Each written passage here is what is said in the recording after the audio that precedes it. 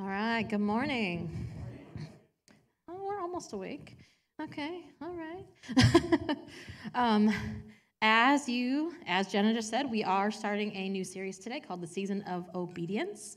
It was interesting. I was thinking about this series and I realized that our year began with obedience and we're ending our year with obedience.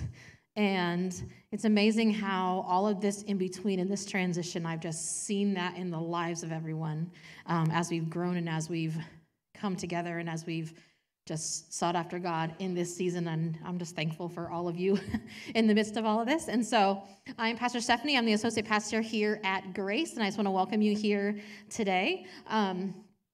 As we start this series, today we are talking about Zechariah. He's a man in the Bible. He is the father of John the Baptist, who came to prepare the way for Jesus. Okay, and so I always like to start, for me, when I tell the Christmas story, with him, because when Mary was told that Jesus was coming, that she was the one, right? She goes to see Zechariah's wife, Elizabeth, her cousin, right? And so it's just an important part of this story as we start. And so we're going to jump right in. It's a lot of verses. It's like 20 verses, and it's like another 20 verses later, so bear with me, all right? It's a lot all at one time. But so in Luke 1, it says, "In the time of Herod, king of Judea, there was a priest named Zechariah who belonged to the priestly division of Abijah." I don't know. His wife Elizabeth was also a descendant of Aaron. Both of them were righteous in the sight of God, observing all the Lord's commands and decrees blamelessly. But they were childless because Elizabeth was not able to conceive, and they were both very old. Once when Zechariah's division was on duty and he was serving as priest before God, he was chosen by lot, according to the custom of the priesthood, to go into the temple of the Lord and burn incense. And then the time for the burning of the incense came. All were assembled. All the assembled worshipers were praying outside. Then an angel of the Lord appeared to him, standing at the right side of the altar of incense. When Zechariah saw him, he was startled and gripped with fear. But the angel said to him, "Do not be afraid, Zechariah. Your prayer has been heard. Your wife Elizabeth will bear you a son, and you are to call him John. He will be a joy and delight to you, and many will rejoice because of his birth. For he will be great in the sight of the Lord. He is never to take wine or other fermented drink, and he will be filled with the Holy Spirit even before he is born. He will bring back many of the people of Israel to the Lord their God, and he will go on before the Lord in the spirit and power of Elijah, to turn the hearts of the parents to their children and the disobedient to the wisdom of the righteous, to make ready a people prepared for the Lord." Zechariah asked the angel, "How can I be sure of this? I am an old man and my wife is well along in years." The angel said to him, "I am Gabriel. I stand in the presence of God, and I have been sent to speak to you and tell you this good news. And now you will be silent and not able to speak until the day this happens, because you did not believe my words, which will come true at their appointed time." Meanwhile, the people were waiting for Zechariah and wondering why he stayed so long in the temple. When he came out, he could not speak to them. They realized he had seen a vision in the temple, for he kept making signs to them, but remained unable to speak. When his time of service was completed, he returned home, and after this, his wife Elizabeth became pregnant and for 5 months remained in seclusion. "The Lord has done this for me," she said. "In these days he has shown his favor and taken away my disgrace among the people." And so we see this interaction that Zechariah has with this angel that shows up in his life, right? And there's some things in these verses, there's some things that we can learn from this story today. And the first one is that God wants us to trust him and not to doubt his word. Because in that moment, Zechariah was like, "How can I be sure? Like, prove this to me so I can believe you," right? There was an angel standing in front of him. We can look at that and be like, "What are you thinking?" Right? Of course, like, it's an angel. It's Gabriel of all angels, all right? What's not to believe? But then you have to remember that 400 years had gone by without anything that was prophesied being written or added to Scripture. They had not heard things from God in that way for 400 years. They had believed and they continued looking and watching and waiting and preparing for the day that their Messiah would come and the one to prepare the way for him would come for 400 years. But God wants us in those moments when he's like, this is what you're to do. This is what the plan is, right? To trust him and not to doubt what he's saying. Because in verse 18, Zechariah asked the angel, how can I be sure of this? I'm an old man and my wife is well along in years. And sometimes we hesitate. And sometimes we're like, wait, for sure? Like for reals? For real? For real life? If you watch Bluey, if you have preschoolers. For real life, right? Yes, for real life. Because so many times we can hear something and we believe something for so long, and then when it actually comes, we're like, wait, is this for real? Like, for real? When I was studying for this message, I came across this in a commentary, this quote by Darrell Bach. It says, sometimes underestimating God is as dangerous as rebelling against him. Our sin may not be a matter of doing overt wrong, but of being hesitant to pursue righteousness and to trust fully in the Lord. Once God speaks, we should respond. Because once God speaks something, it's truth. God is truth. And we need to take that and rearrange our life, however that's supposed to look, and respond to him. Because none of this was by chance. Zechariah was at the temple as a priest, doing his priestly duties, right? For one of his 2 one-week periods a year. So one of the 2 weeks he was there was this time and this moment. They cast lots for who would do the burning of the incense, because that's what they did, according to the custom, according to the way of the priesthood. What we see as chance, God sees as a plan and a purpose. Because what we see as, okay, it's just going to be whoever it is, God knows who that is. He plans who that is. He knows it's going to be him, it's going to be this day, and Gabriel will be there to give him this message. To be met with, how can I be for sure? Right? Zechariah, as a priest, he studied, he knew the word, he had years in this, right? Following everything he knew that God wanted him to do throughout his life. In the midst of disappointments with no children, in the midst of so many things, he knew things. The angel said to him, right? He will bring back many of the people of Israel to the Lord their God, and he will go on before the Lord in the spirit and power of Elijah to turn the hearts of parents to their children and the disobedient to the wisdom of the righteous, to make ready a people prepared for the Lord. When he heard these words, he should have known in that moment that this was really happening. Because the last time God spoke is recorded in Malachi, and he said, I will send my messenger who will prepare the way before me. Then suddenly the Lord you are seeking will come to his temple. The messenger of the covenant whom you desire will come, says the Lord Almighty. God also said at that time in chapter 4, remember the law of my servant Moses, the decrees and laws I gave him at Horeb for all Israel. See, I will send the prophet Elijah to you before that great and dreadful day of the Lord comes. He will turn the hearts of parents to their children and the hearts of children to their parents, or else I will come and strike the land with total destruction. Word for word things that God had said were going to happen. And like Zechariah, so many times we're like, wait, I've heard this before, right? And in that moment, he doubted. In that moment, he was like, I don't believe this. Is this for real? Not oh, this is happening. How is this happening? That's different than Zechariah in his unbelief in the moment. But God wants us to trust him fully, because Zechariah lived his life for God. He did all of the things.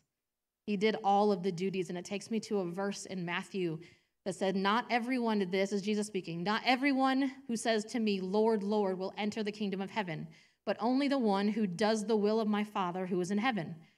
Many will say to me on that day, Lord, Lord, did we not prophesy in your name, and in your name drive out demons, and in your name perform many miracles? Then I will tell them plainly, I never knew you. Away from me, you evildoers. Because the words here, Lord, Lord, when it says it twice, it's a personal connection, right? It's a personal, I have a personal, close relationship with you. It's like for us nowadays when someone has a nickname for you, right? Ted calls me Steffi because he's known me since I was 15 or 16 when I babysat for his kids, right? If someone else that I haven't known very long calls me Steffi, it's weird. I'm like, why are you calling me Steffi? That's weird. I don't know you like that. But he can do it because we have the history. Zechariah did all of the things.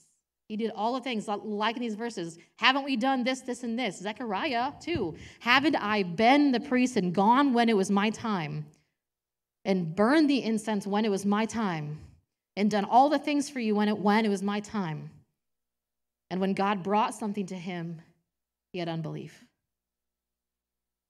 But then he had to deal with those consequences, right? Because not only does God want us to trust him and not doubt, sometimes we have to deal with the consequences that come from our moment of doubt. For Zechariah, it was not talking. He couldn't talk. It's like, then you can't speak anymore right now, because you're not going to speak against this, and you're going to learn through this, and I have growth for you because you doubted at a moment that you shouldn't have. And so Zechariah had, 9 months to think about what he'd done. He had 9 months to press into God, going, this is what you said before, and this is what's happening. You chose me to be the father of the one that's preparing the way for the Messiah. This is happening in my generation. He had 9 months plus to stew on that, to marinate on it, to study that, to dig into God, right? Without the distraction of conversation, because he couldn't talk. Except for writing it or writing in the dirt or whatever he needed to do to talk to people back then, right? And so we fast forward to when it was time for Elizabeth to have her baby. When it was time for Elizabeth to have her baby, she gave birth to a son. Her neighbors and relatives heard that the Lord had shown her great mercy, and they shared her joy. On the 8th day, they came to circumcise the child, and they were going to name him after his father, Zechariah. But his mother spoke up and said, "No, he is to be called John." They said to her, "There's no one among your relatives who has that name." Then they made signs to his father to find out what he would like to name the child. He asked for a writing tablet, and to everyone's astonishment, he wrote, "His name is John." Immediately, his mouth was opened and his tongue set free, and he began to speak, praising God. Got to pause there for a second. The moment he stuck to his guns, this is what God said. No matter what you're saying, no matter what your opinion is, this is what God said. Immediately, his tongue was set free and his mouth was opened when he spoke the truth of what was happening in this moment, right? All the neighbors were filled with awe, and throughout the hill country of Judea, people were talking about all these things. Everyone who heard about this wondered about it, asking, "What then is this child going to be?" For the Lord's hand was with him. His father Zechariah was filled with the Holy Spirit and prophesied, "Praise be to the Lord, the God of Israel, because he has come to his people and redeemed them. He has raised up a horn of salvation for us in the house of his servant David, as he said through his holy prophets of long ago, salvation from our enemies, from the hand of all who hate us, to show mercy to our ancestors and to remember his holy covenant. The oath he swore to our father Abraham, to rescue us from the hand of our enemies, to enable us to serve him without fear, in holiness and righteousness before him all our days. And he says these things. These things are true. He is fulfilling these things in our presence. He's speaking this to the people that are around. And then he turns his attention to his baby, to his son, who's 8 days old. And he starts speaking the truth of what God has said about him. And he says, and you, my child, will be called a prophet of the Most High, for you will go on before the Lord to prepare the way for him, to give his people the knowledge of salvation through the forgiveness of their sins, because of the tender mercy of our God, which by the rising sun will come to us from heaven, to shine on those living in the darkness and in the shadow of death, to guide our feet into the path of peace. And the child grew and became strong in spirit, and he lived in the wilderness until he appeared publicly to Israel. He's speaking this to his 8-day-old son because God had told him, this is who he is. This is why he's here. And he's speaking that at 8 days old. On up, right? The child grew and became strong in spirit. He became strong in spirit because obedience brings freedom and brings growth. Zechariah was obedient even after the initial unbelief. He was obedient in saying, his name is John. This is who he is. And got his voice back. You can't tell me he probably didn't grow through that season of having time, right? To grow through that season of that. And it's just this moment of like, okay, I did the things. We're now on this path. And how different that path was from what they were living in 10 months prior.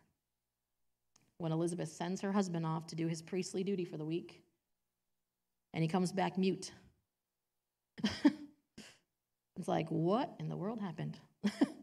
What happened in that temple, right? He had to go 9 months before they could openly, completely share with each other verbally and process this about this is the child. This is him that has come to prepare the way. This is what's happening right now in our presence, right?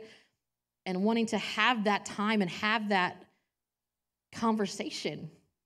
And now they can. And Elizabeth knew enough because when Mary showed up on her doorstep, she knew exactly what was going on. The baby in her womb leapt for joy, right? We can look at this story and we can be like, Zechariah was doing everything that he knew to do. And yes, he had a moment of unbelief, but he was the one chosen to raise John the Baptist, to raise him in a way that he would prepare the way for Jesus. Despite what others thought, despite all of the opinions of others, John the Baptist was an interesting person. If you read further, he, wore camel's hair and ate locusts with honey and lived in the wilderness. Pretty much mountain man in our thinking, okay? Just some guy that hung out in the wilderness and then started speaking about the coming of the Lord, right? But he raised him and spoke over his life. This is who you are and this is why you are here, because we all have a purpose. John the Baptist was very visual. But we all have things that God's like, I have this for your life. This is the purpose that you have to be on this earth. Because we all have things that God has written down for us. These are why that you exist in the kingdom of God on earth in this time. And there's a reason there. And sometimes it's prayer, and sometimes it's affecting the life of the people around you. Because sometimes we get so caught up in, I want to change the world, because you hear that all growing up. Go out and change the world. You can do all the things, right? But you got to start somewhere. You got to start with changing your world and making the difference to the thing that God calls you in the moment. Today, tomorrow, and the next day.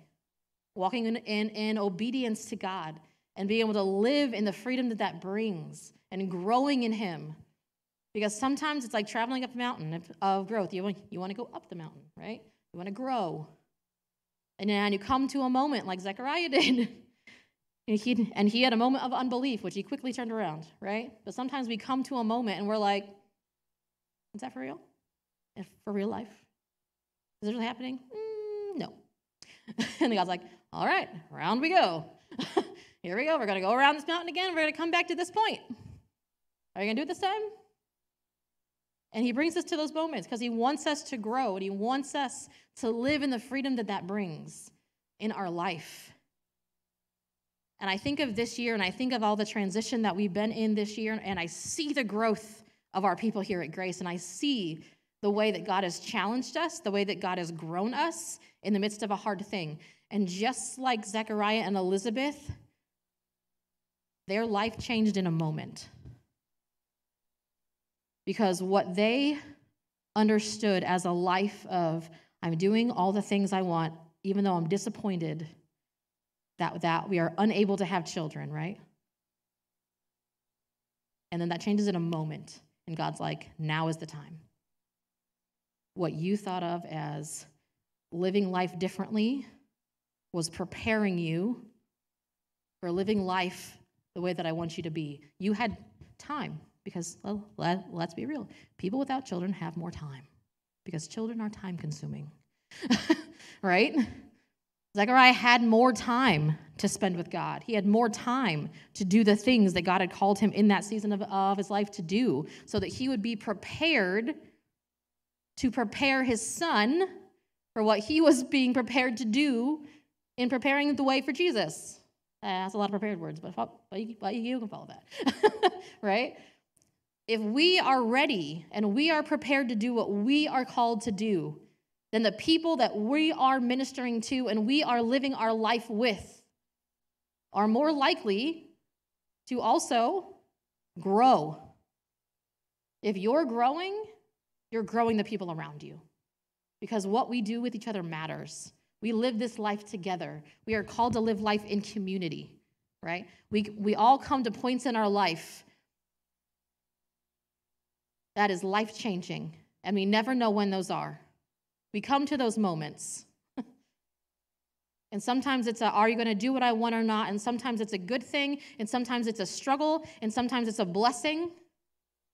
But we all come to times in our life, and sometimes that moment makes all the difference. I can think of 2 specific times in my life that I know, had I chosen differently, I would not be standing here today. I can remember one of those times. We were living here in town. We lived in a house. I'd gotten in some big fight with my mom over who knows what, because I was like 16. So who knows? And I had anger problems. So we got in this big blow up, and I left the house, and I just went walking straight down our street. Just walking this way, actually. Toward north. Okay? And I'm walking straight down. Little known to me that I was walking right by the house that we now own, that we live in, that God provided for us, right? I walked right past it on that stomping, angry walk, right? And I got to these train tracks over here on Walnut Street, and I stopped. And I knew in that moment, I don't know how I knew, I just did. God put it on my heart. You cross these tracks, or you don't come back. Will you stay or will you go? I have things for you. But this is your moment to choose. I could have crossed those tracks and left, probably never seen my family again. Who knows? I turned my little butt around and I went home. And I let God do all the things, and I let God do the work, and I did all the work that he wanted me to work through in my life, and allowed him to grow me in areas that I didn't really want growth in, but I needed growth in, right? I can look back at different times in my life, not that are defining like that moment, but different times that I see, had I done that differently, had I not obeyed in that season, I wouldn't be standing in front of you today in this spot. I didn't know as a 15-year-old that God's saying, hey, go to youth group there with all those kids that you think are weird and leave your youth group with all your friends because you're supposed to be there.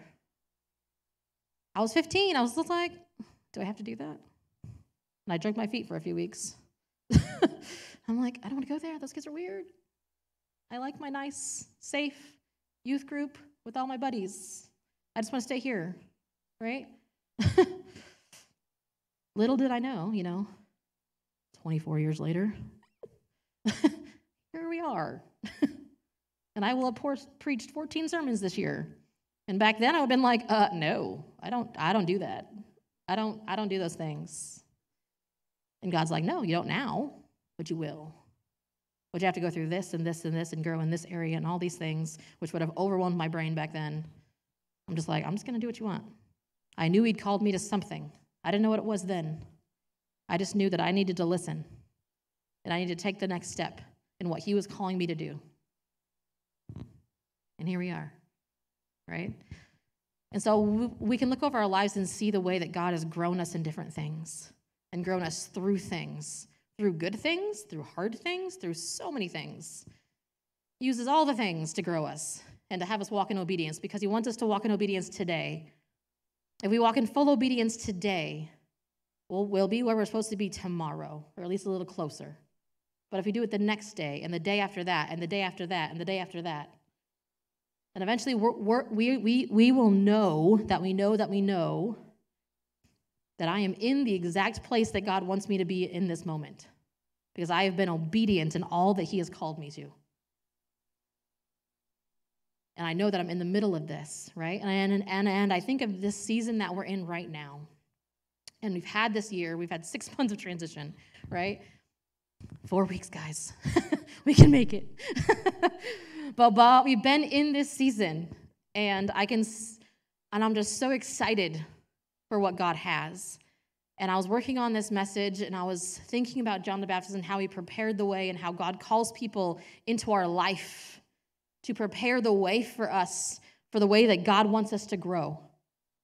And I'm thinking about this series, and I'm thinking about my life, and I'm thinking about Pastor Dave and Jennifer, and all of the things just running around my brain all the time, right? And I'm just like, it's going to be so exciting to see the purposes that he has for them here to grow us in ways that we haven't yet, to affect our life, to propel each other forward, right? To encourage one another in love and good deeds, like it says in Scripture.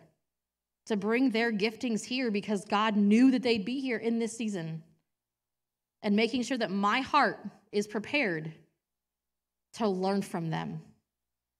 Because we know that God has called them to this place. And they'll be here for a purpose. And we will learn from them, and they will encourage us, and they will grow us. God will grow us through them. And in the end, it's exciting. But we need to remember to trust him, to trust God with what he's been doing, what he is doing, to deal with things if we don't handle it right, and continue to walk in obedience, and to grow and live in the freedom that we have in him. And so I want us to think about that, about these things this week, and just to reflect on them and just think about it. Am I ready? Am I trusting God today with the things that he has called to me in my life right now? Whatever I know God has been speaking to me, this is your path. Am I trusting him or am I doubting him? Am I trusting him and am I following him and doing the things that he's called me to do? Or am I in the middle of dealing with the consequences of not? And sometimes that's timing. Zechariah had to wait 9 months. Why 9 months? Who knows? But he made it. And sometimes it's a point of, this was wrong. Please forgive me. I repent of this. I turn away. This is not the way I'm living my life. I'm going this way with you. And that's it. Sometimes we're in those moments, and sometimes it's like, no, we're on the path. We're on the path. I trust you, and you're on it. And I just need to walk it. Hard, easy, uncomfortable, whatever that means. For wherever you're at, because God knows where you're at. He always knows us right where we are. And he knows what we can take. And he knows what we can't. And he'll push us to the edge of what we know we can't. Because he wants us to grow.